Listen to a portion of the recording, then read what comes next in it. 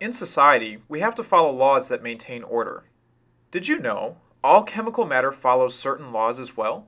In fact, we can describe those laws by looking at relationships.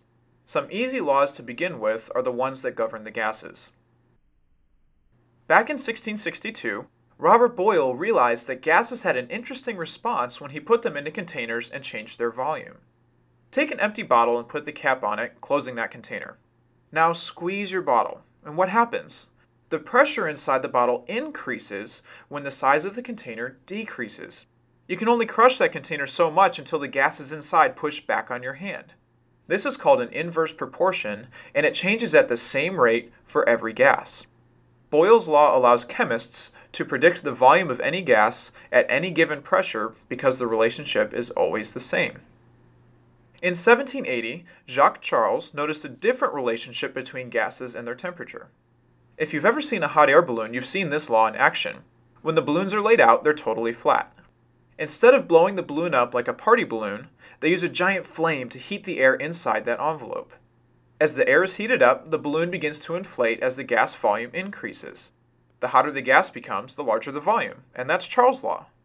Notice, this law is different from Boyle's. Charles' law is a direct relationship.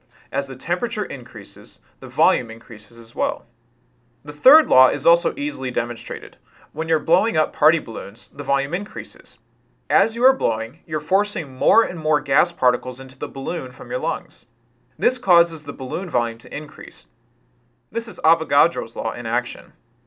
As the number of particles of gas added to a container are increased, the volume will increase as well. If you add too many particles, well, you know what happens next. Laws are everywhere, even in the tiniest particles of gas. If you squeeze them, the pressure will increase as the particles are pushed together. Low volume means a high pressure because those particles push back. As the temperature increases, gases move away from one another and the volume increases as well.